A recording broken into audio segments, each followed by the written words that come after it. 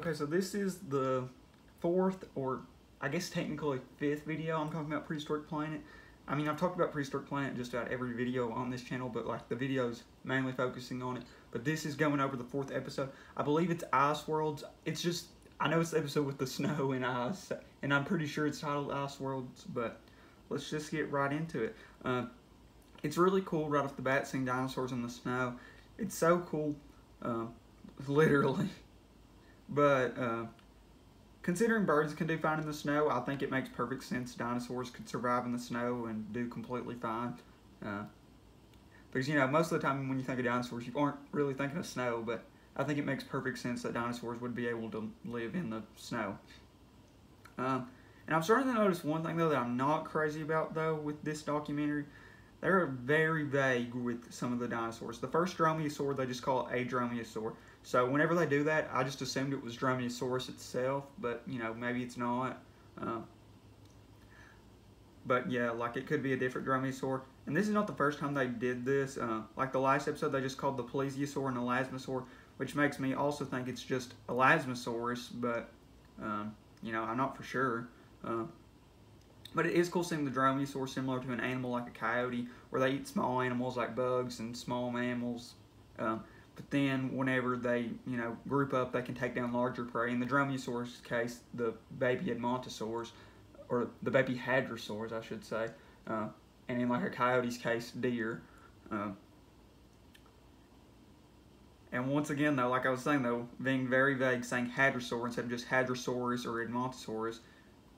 But whenever they do that, I'm pretty much just going to assume they mean hadrosaurus, whatever the actual dinosaur is that you pretty much just add us to.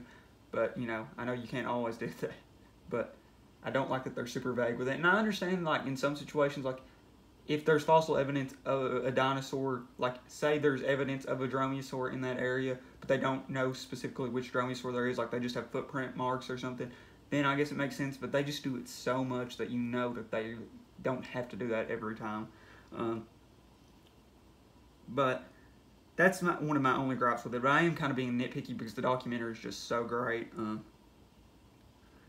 But the river crossing scene is very similar to what, you know, you see with like wildebeest crossing the river in Africa. But instead of like fearing of crocodiles, they fear more just the actual ice and the water itself. Because, you know, the babies for sure could easily get lost in the current, and even the adults could.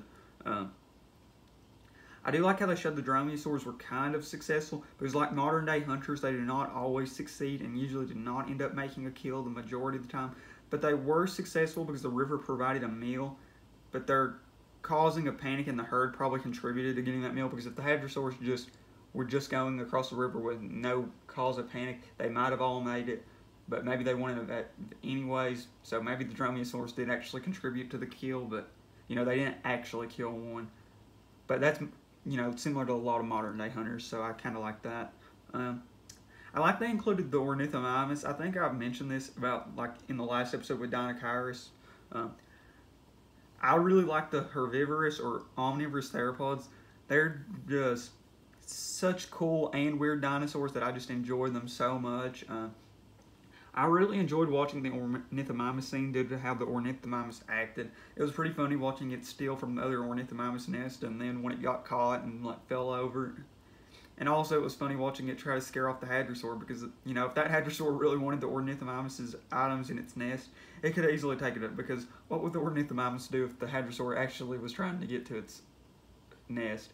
Nothing. So that was kind of funny. I am glad that they actually called the hadrosaur, this different hadrosaur, Olorotitan, instead of just saying it was a hadrosaur with a crest or something. But, you know, it could have been like Synthosaurus or Lambeosaurus. I know it didn't look like a Lambeosaur crest, but I'm just saying as an example. So I'm really glad that they just called it Olorotitan. I am really enjoying the hadrosaurs in this documentary, though. From every episode, T-Rex, I think, is the only actual dinosaur in the first episode, you know, thinking about it now. But in the second episode, you know, we get some hadrosaurs. In the third episode, we got some hadrosaurs, I believe. What was the third episode? Well, I'm already forgetting what. I think there was hadrosaurs in the third episode. I know there was some in the second episode, because there was the ones in the desert, and the other ones in the desert, like around the Tarbosaur. But I know they were for sure in the second episode, and I know they were in the fourth episode. But I'm really enjoying the hadrosaurs in the documentary, though I believe I think it is the best portrayal of hadrosaurs in a documentary yet. There's almost a stigma with hadrosaurs, though, that they are like the boring herbivores, and usually when portrayed in dino media, they're usually just prey for some theropod.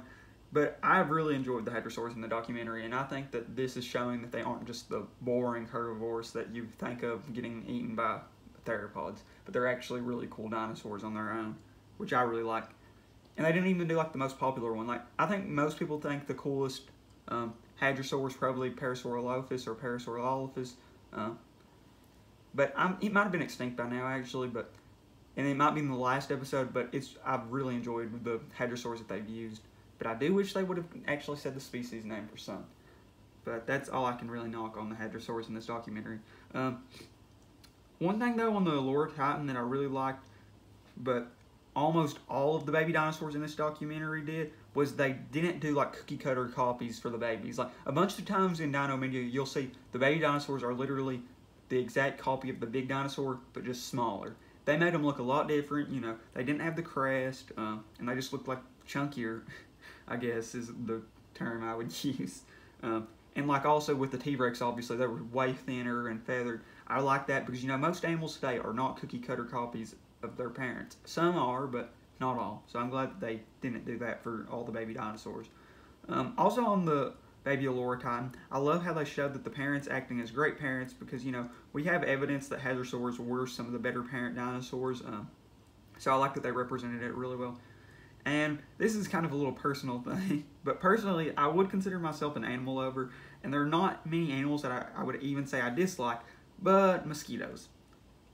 I personally hate mosquitoes. So for me personally, this was the saddest baby death in the series yet. Like, I really like the baby T-Rexes, and it was kind of sad seeing the one get eaten by the mosasaur, but I wasn't super sad because I like mosasaur, and, you know, it's kind of just the way of life. But seeing a dinosaur I really like, and it being a baby one, die to mosquitoes was very sad, because you could just see it in like the parent's face that it didn't want to leave it, but it knew for like the rest of its babies it needed to go on, and for itself, but it just had to leave the one. And that might have been the one that ended up making it back on the hill, but there was a few that definitely died to the mosquitoes, which was super sad. Because, you know, I'm fine with the dinosaurs dying to other dinosaurs or other cool prehistoric reptiles and stuff, but to mosquitoes, no.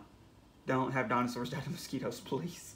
I mean, I know it definitely happened, but it's still, that's probably my least favorite dinosaur death in a documentary ever. So now that I'm on my little mosquito rant is done, the unnamed Troodontid. I know there's some controversy recently with Troodon, but I'm not 100% sure on exactly what it was. But Troodontids were very smart dinosaurs. You know, they were closely related to dromaeosaurs. They might actually be a group in dromaeosaurs, but they were some of the smartest dinosaurs. And it makes sense that they would be smart enough to know to catch prey that were fleeing from fires.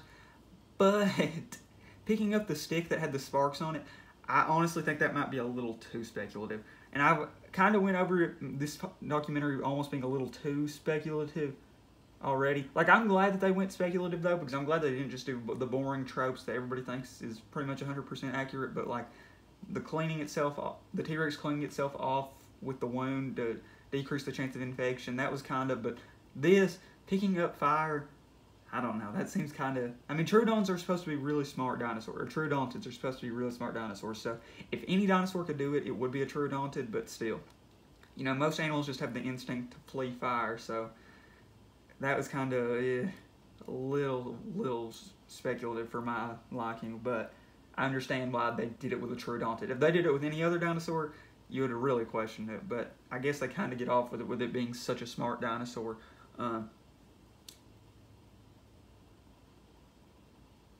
And then the 3 young Antarctic Felta, I love them. They were such cute little dinosaurs, and I love how they showed them using caves.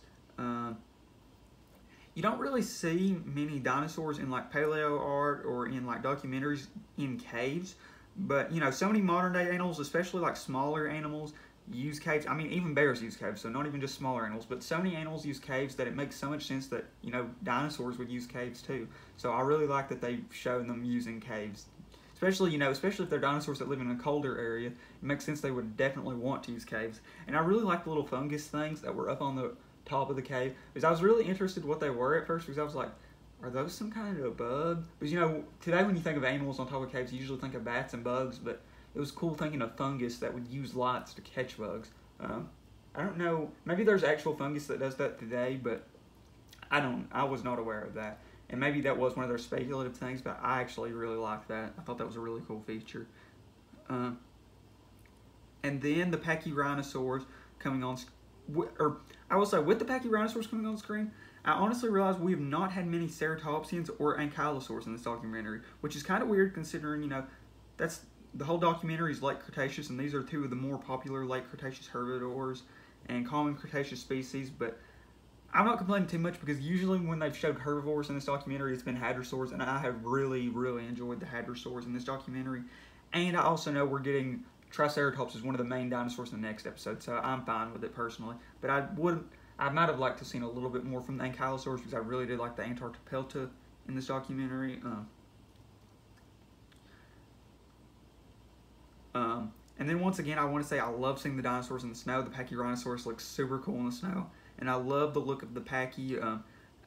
I like the weird looking horn bump, and it almost reminds me of like a brain. And I like the quills on it, which I believe are kind of speculative, but considering Psittacosaurus had them, and it's an early ceratopsian, I think that there is a possibility that other ceratopsians like Triceratops and Pachyrhinosaurus could have them.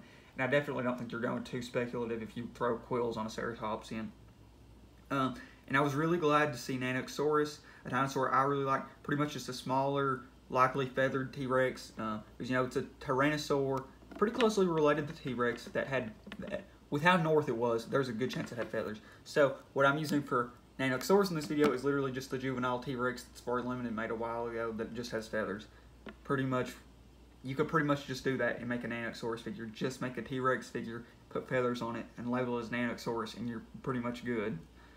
So whoever is working for Safari Limited or Collecta or Schleich or Papo or Pienso, if you're seeing this video, get on that Nanoxaurus because people are wanting that Nanoxaurus.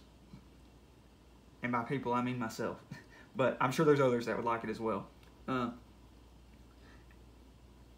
I do really like that this is another example of a Tyrannosaur versus Ceratopsian. Because, you know, we know Triceratops and T-Rex and a bunch of others like Daspletosaurus and like Styracosaurus, that might not be the actual matchup. And, you know, a lot of the time you think of either Albertosaurus and Gorgosaurus and Pachyrhinosaurus, but Nanoxaurus also did go against Pachyrhinosaurus, so I like seeing that. And then the circle protecting the young reminds me a lot of muskox protecting the young from wolves, which I'm guessing had a lot of inspiration on this scene because that's what it reminded me of so much. And I was honestly surprised that the Nanoxaurus decided to take on the bull that, you know, got separated from the herd. Though considering it looked like the herd was breaking up to the, it looked like it was breaking up to the point where one of the young might get loose because they could have easily killed one of the baby ones. I think there was 3 baby ones. They could have easily killed one of them. But considering they took on one of the toughest ones and did it successfully was pretty cool. Like their fighting style reminded me a lot of dog packs, and by dog packs I mean like wolves and African wild dogs, where they will distract from the front and the others will like grab it from the back. It reminded me a lot of that, so that was really cool. I loved how much in this documentary I've seen current day animals that do stuff very similar to the dinosaurs in this documentary, because if you watch a lot of documentaries or you're just outside a lot and observe animals a lot, you just see a bunch of this stuff actually happen, so it's cool to see that. And then I do want to say this though. I think Red Raptor Wrights mentioned that he actually liked it, and I do like this too, that they like show the dinosaurs as just like actual animals and we don't have a bunch of fighting. But personally, I mean, I do like seeing the dinosaurs in the documentary just acting like animals and not just fighting. And I do like the interspecies conflict or the interspecies fighting, but personally, I still do love a good predator versus prey fight, or 2 different predators fighting each other, like So they did like Albertosaurus against Daspletosaurus. That would have been really cool, but something like that. I really like that still. Because, you know, we still get that in nature today. I don't think every dinosaur documentary should have it 24/7, but I do like when it's included. Because, you know, we get lions and hyenas fighting over kills, and we get wolves hunting elk. So it's cool to see that just in this documentary, because that is one thing that I'll honestly say this documentary has kind of been lacking, is actually the dinosaur fights. But I think it's fine because, you know, we get it so much in every other dinosaur documentary, but I still wanted to see Prehistoric Planet's spin on dinosaurs fighting. So I was actually personally glad to see some dinosaurs fighting that weren't interspecies. Just because, you know, we still do get that today in the real world. And the MVP for me, there was 3 candidates. The Antarctica Pelta, I just really liked it, and they were super cute, and I just enjoyed watching them a lot. Then I have a tie for that, but I will say Antarctica Pelta, it just didn't have enough on-screen time or do enough on-screen for me to actually award it MVP, but I did really like it. But the 2 that actually tied was Allura Titan. This is actually not an Allura Titan figure, and I know that Pienso has one, and Collecta has one, so I'm going to try to get one of those. Because I really like the Allura Titan. I like how it behaved a lot. I like how it looked, and specifically how it parented. But the other member that tied for me for the MVP was actually Nanuqsaurus. So the 4th Tyrannosaur tying for MVP, which is kind of crazy. But I am going to go back in my final recap episode and actually give one MVP. So any of the episodes I gave a tie to, I'm actually going to go back. And I will say, considering that T-Rex is in more than one episode, I'm probably going to give Mosasaurus the MVP in the first episode, because I was kind of leaning that way anyways, but considering that T-Rex appears in another episode, I'm probably going to lean Mosasaurus in the first episode. But I still do really like what happened in the T-Rex in the first episode, because that's why I gave it a tie for MVP. But Nanuqsaurus does tie for MVP in this episode. And pretty much I've decided, I really like what we'd seen of the Nanuqsaurus in the documentary, and I pretty much decided that if they ended up being successful in killing one of the Pachyrhinosaurus, I was probably going to give it MVP or tie for MVP. And considering that they successfully killed an adult bull male, I had to give it to them, because it was just such a cool fight. And I was expecting them to either not make a kill or kill a baby one. So if they would have killed a baby one, I still would have probably given them the tie for the MVP. But considering they took down a bull male Pachyrhinosaurus, probably the toughest thing that they could kill where they live, I definitely had to give them a tie for MVP. Some of the coolest Tyrannosaurs in the documentary, some of the coolest Tyrannosaurs in general, I really liked them. But one thing that I almost thought was going to happen for a second, whenever the Pachyrhinosaurs kind of turned for a second, I thought they were going to almost come back and try to protect it, almost like Cape Buffalo do for their herd members. So I thought that they were almost going to do that for a second, but they didn't end up doing that. So kind of worked out for the Nanuqsaurus. And, you know, Pachyrhinosaurs, I don't know how smart they were, but they probably weren't as smart as... Actually, I don't know. They might have been smarter than things like Cape Buffalo, but I don't know. But they didn't end up coming back and helping it, so worked out great for the Nanuqsauruses. So definitely had to give them the tie for MVP. Because it was very impressive in them taking down a bull male, especially as easily as they did it. Now I'm going to go over the figures in this video. I have this Edmontosaurus to represent just the hadrosaurs in the documentary. Then I have this, I think this is a Seychania. It is a baby or a small ankylosaur that Schleich or Sledge made for the baby Antarctica Pelta. And then I have this, what is it, Hipparchosaurus for the Allura Titan, just because, you know, it's kind of got the crest and the sail. And then I have this, this is a Therizzinosaurid. I don't remember which one it is, but pretty much to represent the Ornithomimus, just because it's another herbivorous theropod or omnivorous theropod like Ornithomimus. I need to get more omnivorous theropods because I like them so much, especially Dinochirus. And just for these videos, I just don't have a figure to represent them. And then I have this. Oh, this is from the Safari Limited, one of the feathered dinosaur tube. This is just a Safari Limited standalone figure. This is from the Walking with Dinosaurs movie figure line. This is from Schleik's minifigure line. This is a Cinornithosaurus. This is to represent the Dromaeosaur in the documentary. And that's also in that Feathered Dinosaurs tube, so if you want to get both of those figures, it's in the same tube. And then this Troodon from Walking with Dinosaurs is a minifigure that came in their minifigure set to represent the Troodontid. And then this feathered T-Rex, or this juvenile T-Rex, is to represent Nanosaurus. And like I said, if you work for one of those companies, get on that Nanosaurus. And then this Pachyrhinosaurus is a Jurassic Park one. And I think this is actually made by the guy who's making Beast of the Mesozoic, or he contributed to the sculpt, so I really like it. And I liked it before anyways, but considering that he worked on it, it looks a lot like something he would make, so. And once again, though, the documentary is still amazing. The last two videos I've made, I've been a little bit more critical. Like this documentary, just the not naming species, and on the last documentary, just saying things I would have liked to add. But still, I'm kind of just nitpicking because I really like this documentary, and I'm just trying to almost pick out some bad just to make it seem like it's not perfect, but it is still probably the best dinosaur documentary out. Depending on how that last episode goes, at least. But I'm planning for another great episode. So thank you all so much for watching. Stay tuned, and we will have that 5th episode and the conclusion episode for Prehistoric Planet.